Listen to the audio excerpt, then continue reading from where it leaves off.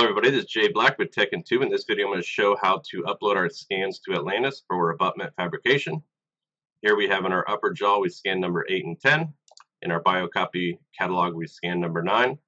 We also scanned a gingiva mask and lower jaw.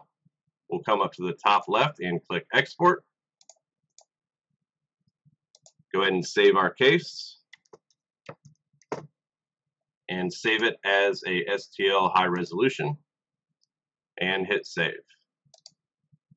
Next we'll open up our Atlantis scan upload. Click on new abutment. Put in the patient's name.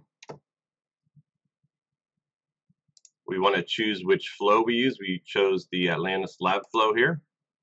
Click on our tooth numbers.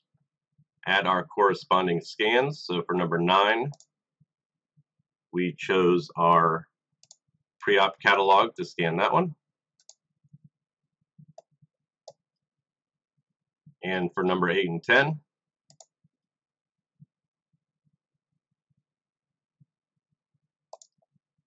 we scan them in the upper jaw. Go ahead and click on the tooth numbers that scan had. Then we'll upload our gingiva mask and our lower jaw. Once we have all of our scans uploaded, we can go ahead and hit send. Once we send it, we'll be prompted to enter the next digital prescription, which we will do in the second video. Thank you very much.